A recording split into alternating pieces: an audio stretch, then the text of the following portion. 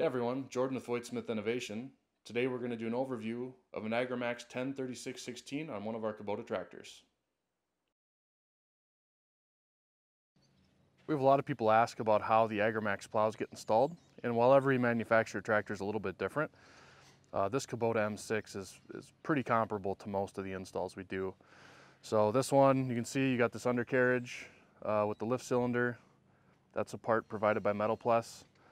Each brand of tractor has its own specific mounting plate. See this plate with the bolts here?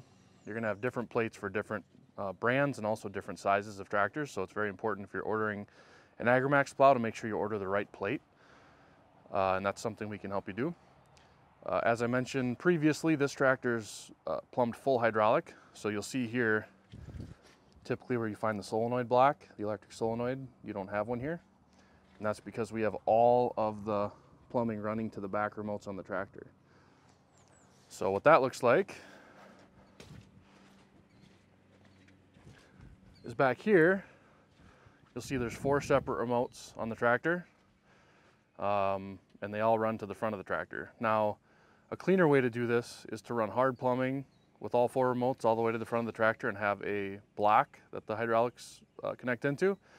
But on this particular tractor, it didn't have that hard plumbing, so we ran it this way. And these lines run in and under the Metal Pless undercarriage, which again, it's not the ideal install, but it does work fairly well. So I wanted to give you guys an overview of what it looks like to run an Agrimaxx plow in a tractor, specifically a Kubota M6 101 tractor here.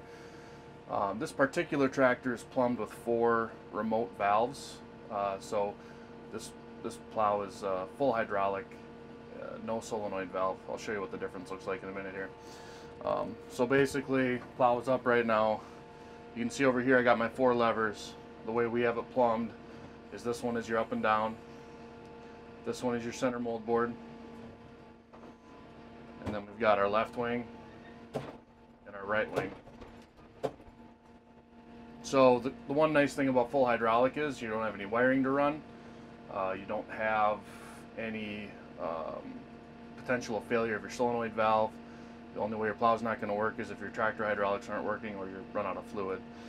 Another nice thing that maybe is not a huge deal to some, but some people like the fact that without the solenoid you can run both wings at the same time. When you're using the solenoid valve, only one portion of it can be open at once, so you can't move the center mold board and the wings at the same time, can't move both wings at the same time. Not a huge deal, but some advanced operators really like the ability to run them separately. If you don't have 4 remotes on your tractor, or you can't add 4 remotes, Metal Pless has a nice option, factory option. It's a joystick that you can actually mount. It can screw onto one of your remote handles.